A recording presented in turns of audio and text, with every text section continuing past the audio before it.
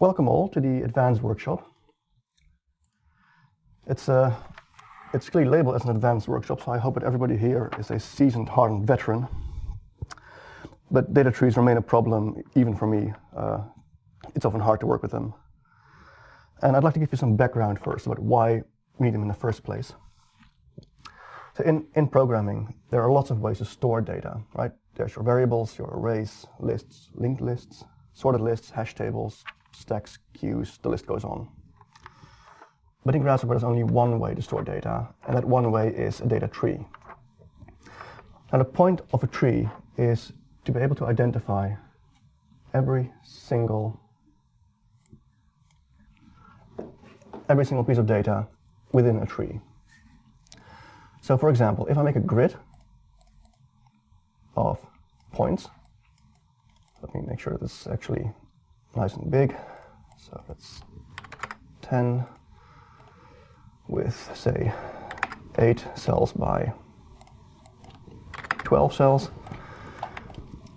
We have here a data tree of points in which every single point has a unique identifier that is a list of integers.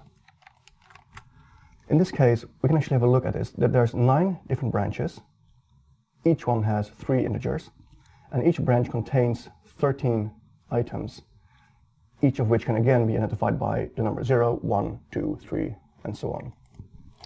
We can see this in 3D using point lists. I can hide this thing here. Okay, there we go.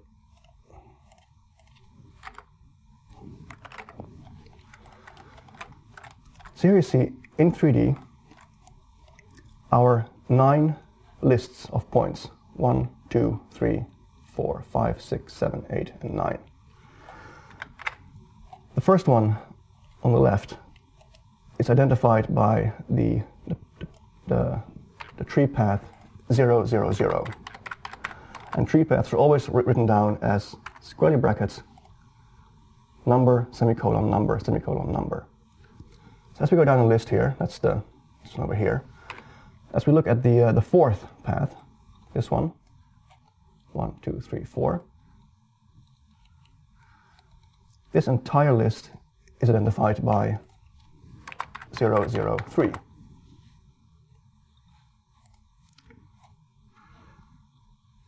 Furthermore, within these lists, we have a list of points. And the first point is, let's go to purple. So this first point here, the full path to represent this point is, little text is 0, 0, 3. That's hard to see. Can everybody see that color? I'll write it in red anyway. 0, 0, 3, and then 0. So this bit identifies in which list it occurs, and this bit identifies the number of its sequence in the list. We can change the way these trees are laid out. There are lots of components which do this for free. For example, there's Flattened Tree, which takes all the data and puts it into a single list. So now instead of having 9 lists of 13 items, we now have one list of all the items. And if I look at that, you can see that it goes from here and down to the next list, and the next list, and the next list, all the way to the end. So that's flattening. There is, there is grafting, which is sort of the opposite of flattening.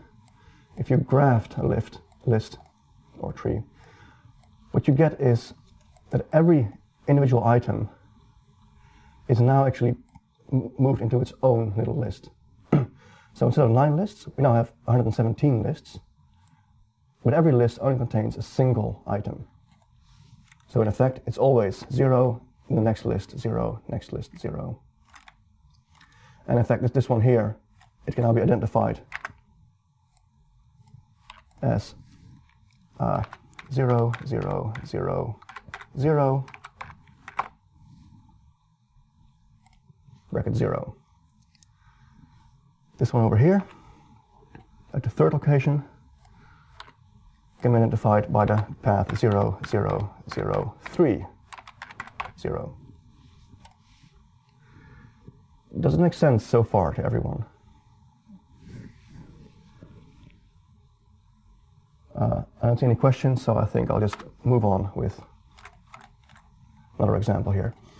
Let's make this a bit more complicated. Instead of having one list or one grid, I'll make 2 grids, so we can see how they work if we have more than one of these structures. I will create 2 planes, one over here and one over there.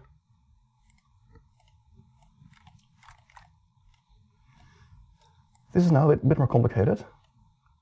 We have 2 grids, and this is represented by having the second number in the path change. So it's first 0, 0, 0, 0, 0, and these all refer to the first grid. And then it changes into 1, and this represents the second grid. Let's simplify this tree, because the first number is always 0, so it's not interesting. So let's remove it by simplifying. Okay. So now we have this grid is entirely represented inside this part of the tree. And similarly, this grid is completely represented by the first part of the tree.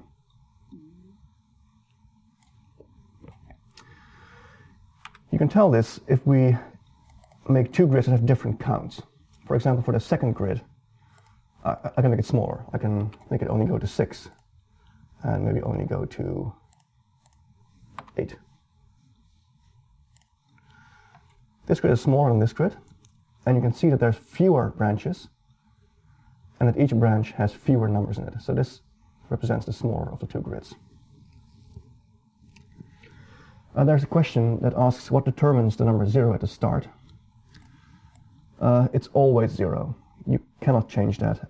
At least for items, every list starts at 0, then 1, 2, 3, until the final number. So if the final number is 8, it means the list contains a total of 9 items, right? First item, second item, third, fourth, fifth, sixth, seventh, eighth, and ninth. This is the way most programming languages work. They always start counting at 0, and therefore I've also chosen to maintain that tradition. The zeros in the paths are, in a sense, arbitrary. They could be different numbers, and we can change it if you want to, but by default, it starts at 0.